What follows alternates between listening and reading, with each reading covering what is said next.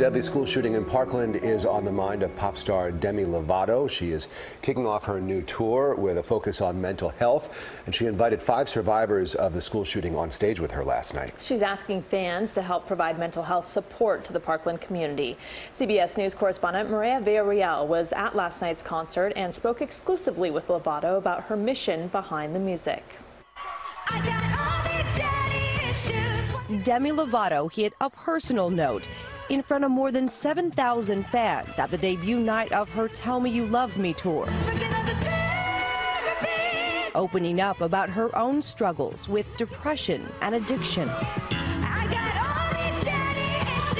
I want to share my journey with people and my story so that it can open people's minds and see that there's nothing wrong with you just because you have a mental illness. The Grammy-nominated singer-songwriter has battled bipolar disorder for 8 years.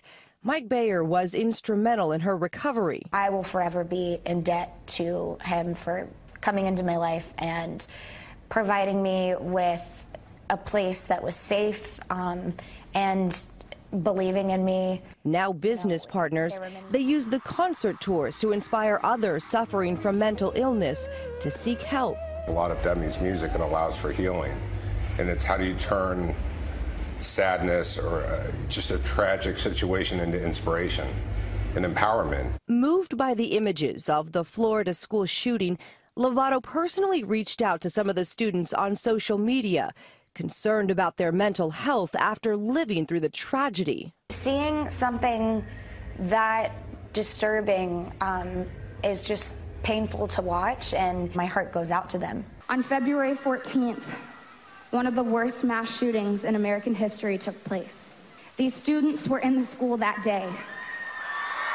Please welcome them to the stage.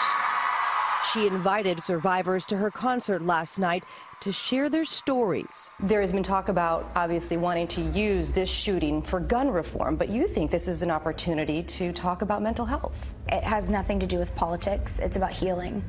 And it was, how can we help these students heal from what they've been through? These students that came here today and shared their stories are so incredibly brave and courageous, and they really are warriors in my eyes. I'm a survivor in more ways than you know. While she continues her own journey of healing, the pop star says she's committed to fighting the stigma attached to mental illness, one performance at a time. So ashamed, so confused, but I'm not broken or bruised. 'Cause now I'm a warrior.